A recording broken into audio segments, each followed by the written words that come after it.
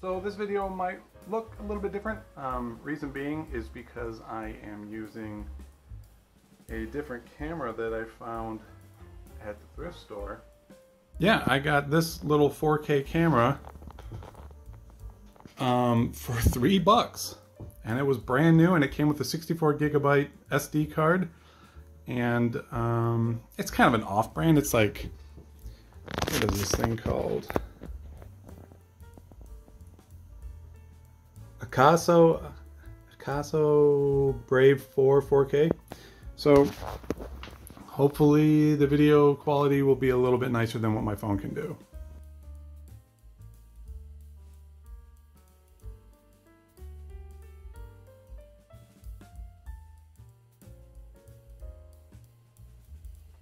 Good morning, everybody. Welcome back to the channel. Taking another look at our power supply here, the Thermaltake. 750 watt with the cool RGB built into it. Last time we took a look at this, we wanted to find some cables that work in it. We did a little probing around in it with a multimeter, and we determined that I really only had one cable that was completely compatible with it without doing anything goofy to it, you know, repinning and stuff like that. So I hopped on to Amazon and I found one of these, and what this tool will allow us to do is to repin the cabling, and I'll show you how to use it here in a second. It's really easy to do. So in order to repin the end of one of these, so what you do is you take your tool here and you look down the end of your connector, and inside of here, and it'll be more apparent what I'm talking about when we get it out of here, there's two tabs on the inside on each side of each Molex pin. There's a tab that holds it inside of this plastic housing here. So this tool here will pinch those tabs together and allow you to pull it out. So what we're going to do, grab this, stick it inside, and you have to stick it all the way in. You got these this little you know, where it necks down here, where it gets a little bit thinner. Stick it all the way in. It might require a little bit of wiggling back and forth, but eventually you'll pinch it to the point where that will come out of there. And as you can see, hopefully, there's these little wings that stick out, those two little tabs. That's what locks this inside of there. So, pretty handy little tool. And then it makes all of your miscellaneous modular cable, power supply cables compatible with all major power supplies, because you can change it over yourself. So now I got my power supply all set back up. I got the green and the black wire jumpered to trick it to come on, and then we're going to use the multimeter to map out our pins in here, because now we're going to match our cables, new cables, to our power supply. So we have to figure out what the setup on the power supply is. So now I'm all set to start mapping these out. I have a notepad over here that I'm going to write them down so that I can keep track of what's going on. And now it's just a simple fact of, we have to find, there should be a 12 volt, there should be a 5 volt, and there should be a 3.3 volt, and then a couple of grounds. So we'll map out which ones are the grounds, and we'll map out which ones are our voltages. So that's probably our 5 volts, because remember, it's going to read high because we have no load on it. That's our 12 volt. And that's probably our 3.3 volt. I doubt it has two 5 volts. We should probably put a load on this to get our numbers closer to what they should be. So last time we determined that this one here was safe, it was compatible with it. And we could use it to just sort of like run the wires back and be like, oh, this one's this volt, this one's this volt. But we're going to do this kind of the longer way for educational purposes. I'm going to go ahead and hook this up to a fan that I have off camera, and hopefully this will be enough draw to get our numbers closer to what they should be. Probably hear the fan off camera. So here we go. So 5.7, 13.0, 4.1. So the voltages did drop a little bit, and I'm pretty confident in saying that this is 3.3, this is 12, and this is 5. And then these up here, we'll find out if they're ground or not by going to continuity. But let me go ahead and write. We've got top left ground, the middle one's not used, top right ground, and then 3.3, 12, and 5 volts. Now all we got to do is match up all of our miscellaneous wires to that. So we'll start on this one. I'm going to do well actually 3 cables to this. For my X58 rig, I want to set up a Molex connector with like a floppy drive connector, just in case I ever need that kind of a power source for it. And then I'm going to do a complete SATA one, and then I'm also going to have to do a power supply PCI Express cable to it, because we need to power a graphics card. So having this tool is really friggin' handy, but you don't absolutely need it. So if you look down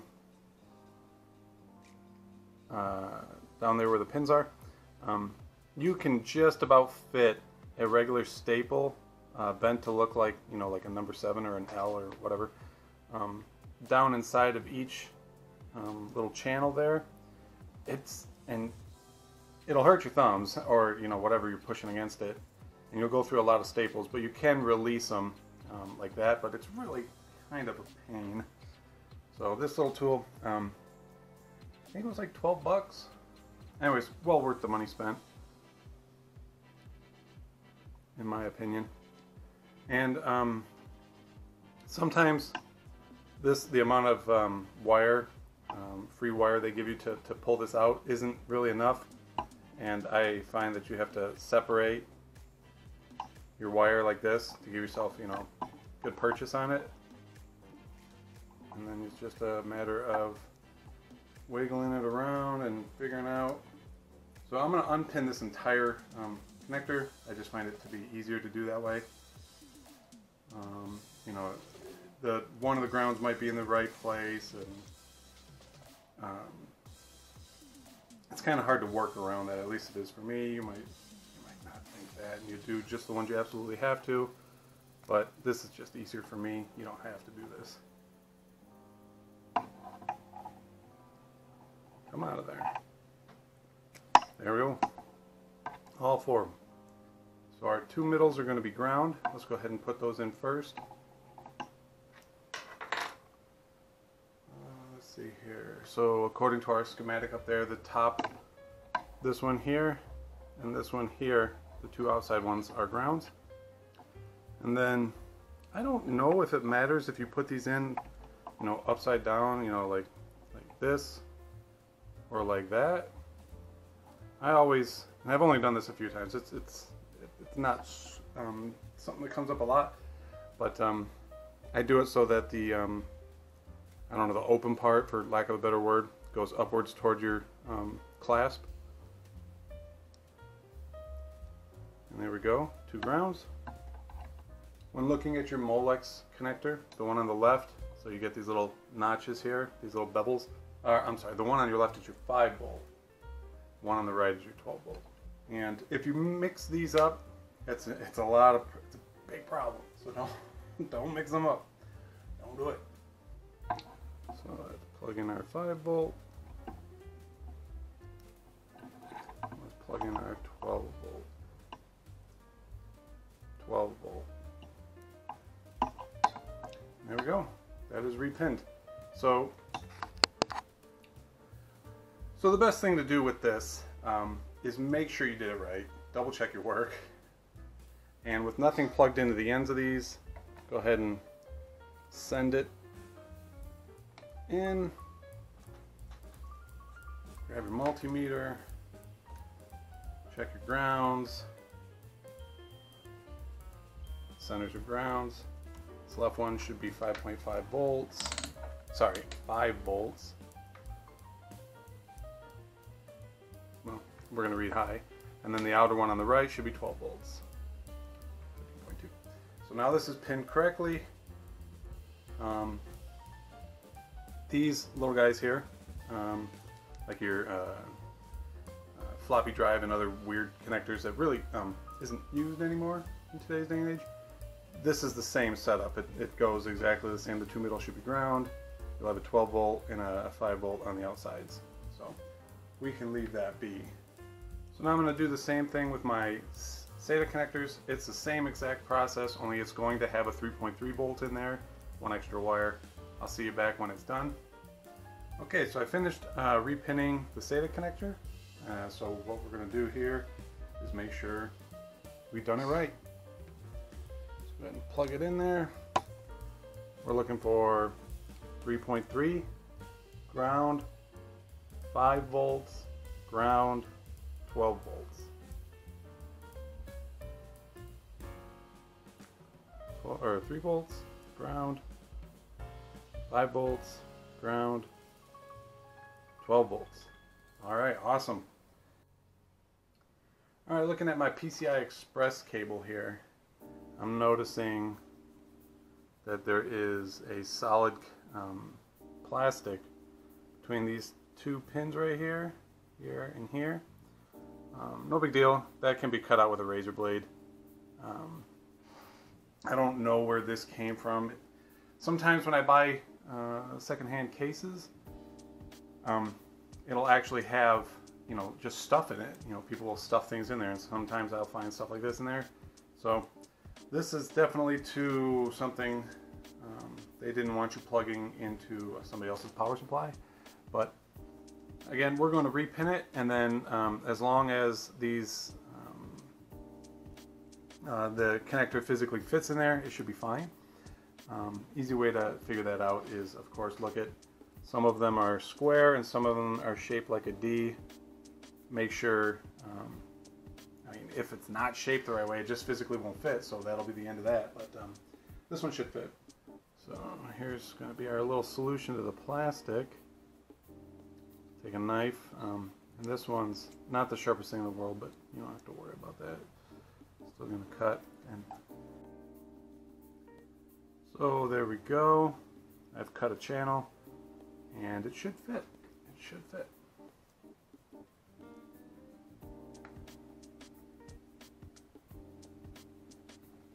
It does fit. It's a little tight.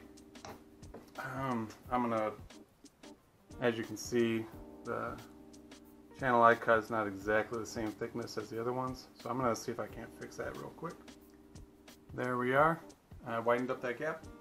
And then looking at these two pinouts, these cable pinouts, the D's versus the squares don't line up exactly, but a D will fit into a square, and I'm sure there's an actual name for this, but I just call it a D.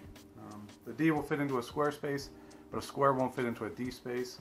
So as long as there's no square trying to fit into a D space, this should plug right in. There we go.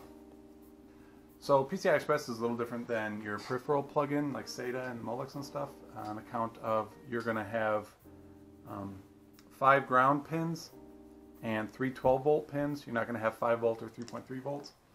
So what we are going to have is somewhere on here, well, I mean, I've already tested it. The whole bottom row is ground, and then this top one up here on top right is also ground. Then you have 12 volt, 12 volt, 12 volt. So that's not all entirely true. 2 of those ground pins are going to be a sense wire. It'll tell the power supply whether or not it should have 6.25 amps versus 12.5 amps. It's all 12 volts, but the amperage is going to be the difference. And mainly that's 6 pin versus 8 pin configuration. So all we got to do is make sure that we match that. Oh, this whole row here should be ground.